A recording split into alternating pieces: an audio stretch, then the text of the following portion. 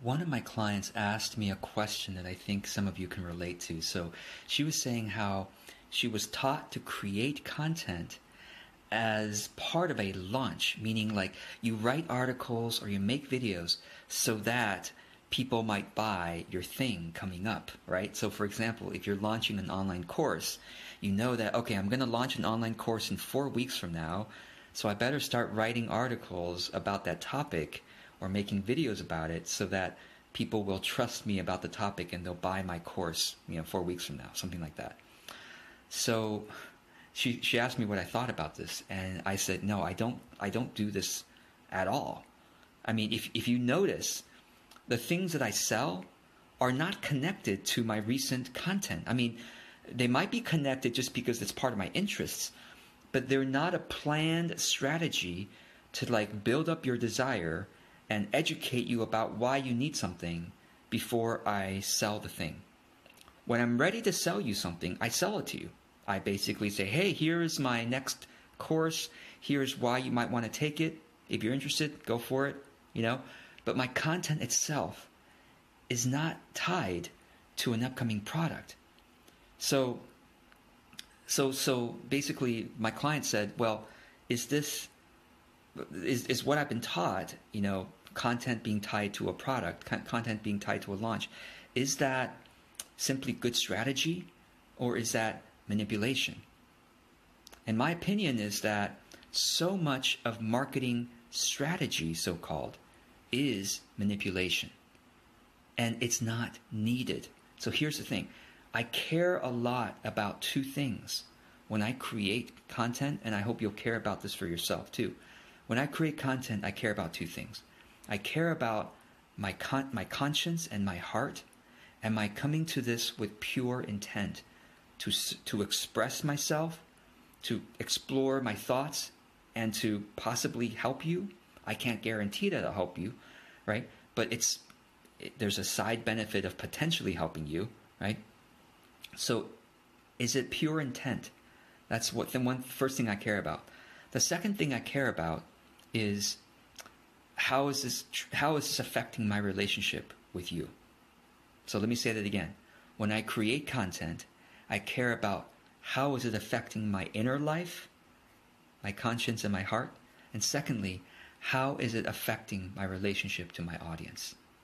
So if I'm creating content as a sneaky way to build up your desire to buy my next thing, one, it's not good for my inner life because I can feel it. I can feel that, I'm manipulating people without them knowing it, right? And number two, it's not good for the relationship with you because once I sell the thing, you're like, oh, I guess for the past month, he's been really creating content as a build-up to me buying his thing or whatever. Okay? So now you might say, well, George, so you should never create content tied to your product? No, I'm not saying that. I'm saying that if you do, you should be transparent that it's about an upcoming launch. So if I were to use that kind of content strategy, I would tell you, hey, I'm going to be launching this program coming up. It's going to be, hopefully by that point I can tell you how much it costs, what the program's about, and in preparation for that program, I'm going to be teaching some introductory free content for some of you who are interested in maybe joining the program. But for those of you who aren't interested, don't feel obligated. I hope you won't feel obligated to join the program, but that you'll benefit from the content anyway. I'll just be teaching you some things that I think are important. You can do that. I don't think it's ideal because it's still tied to the launch. You can do that, but it's more transparent if you do this. If you let them know that it's part of a launch, that this content is part of a launch, it's fine. Introductory webinar, introductory content, that's fine. But truly, I hope you will create content as an act of generosity towards others, and most importantly, as an act of exploration of your thoughts and a practice of self-expression. Because every time you create content, you become slightly a better communicator. At least you practice the muscle of creating. Okay? So really, content, when you create it, the person that benefits the most is you. Really, the person that benefits the most is the creator. Like right now, if I'm making the content, the person that benefits the most is me. I mean, some of you might benefit, but some of you might not, right? I don't know. And I surrender to that. I surrender to whether or not people actually benefit. And I definitely surrender to whether you ever spend $1 with me.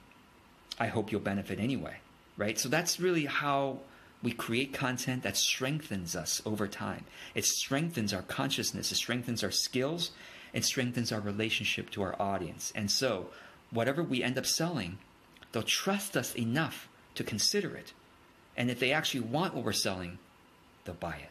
So that's all. I hope this is helpful. And I'm George Kao, Authentic Business Coach. For those of you who don't know me, I love talking about how do we build business truly from the heart, not just as a way of saying it's from the heart, but truly from the heart, because it strengthens our psyche. It strengthens our relationship with others. So I wish you a wonderful day forward. I wish you content creation from the heart. All right. Be well.